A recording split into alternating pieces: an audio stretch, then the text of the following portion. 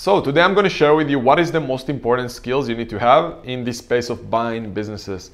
So hey guys, if you don't know me yet, my name is Moran Pober. I've been involved in multiple businesses over the last 10 years. I'm in the space of buying businesses, buying existing businesses. I really believe that anyone should know and learn how to buy an existing business. If it's to grow your existing business, or if you're just an aspiring entrepreneur and want to start and become a successful business, I believe that's the best space for you to go, because it's probably going to take you the same amount of time and money to buy an existing, profitable, established business with clients, employees, and all that stuff versus starting from scratch, which in my opinion is just so much more risky. You're wasting so much time, so much money to potentially have a successful business, and unfortunately most startups fail. So this is what this channel is all about. It's all about how to grow your existing business by buying other businesses, or how to start your entrepreneurial journey with acquisitions. So this is what this channel is all about. But many people ask me like, hey, what is important? What skills I need to have if I want to get myself into this space?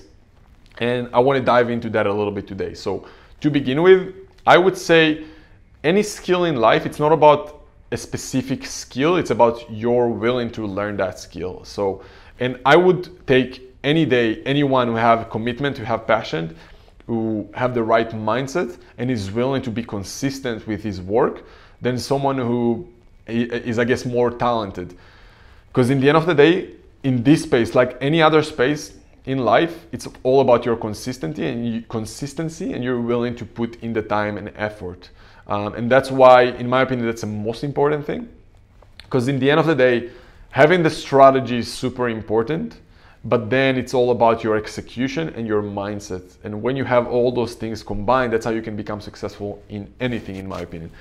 I think if you want me to expand on that, I really think that this space is really, I guess, good for people who just like people, who are okay with people, to get to know people. I don't think you need to be an extroverted. Like me personally, I'm actually not extrovert. I'm more introvert than extrovert actually. And I think it's more for people who just okay talking to people. They're okay with talking to people and mostly listening to people.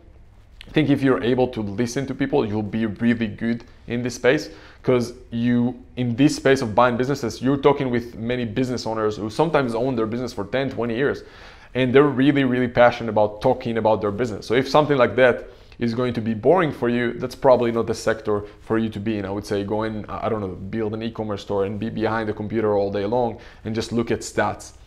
I think that this is for people who like to be involved with many things at the same time, who have lots of creative ideas. So if you talk to an existing business owner and they talk to you about their business, then you like to come up with ideas on how you can improve that business and how you can make things better. You don't necessarily need to do those things yourself. You can use the business cash flow to then hire people to do the day-to-day.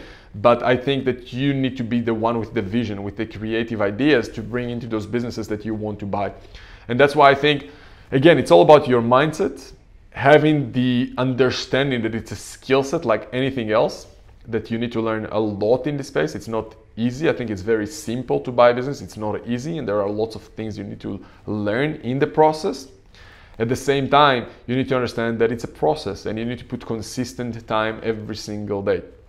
But when you understand the basics, then it's all about being okay with working with people and listening to people and just understanding people, and have a lot of empathy, I think, with people. Because many times when you buy, especially those size of businesses that we usually look at, like businesses doing between 1 to 10 million a year in sales, it's more about the rapport you have with the seller than the money that you offer for that business in order for you to close the deal. That's why I guess being good with people is something that can really help you in this space.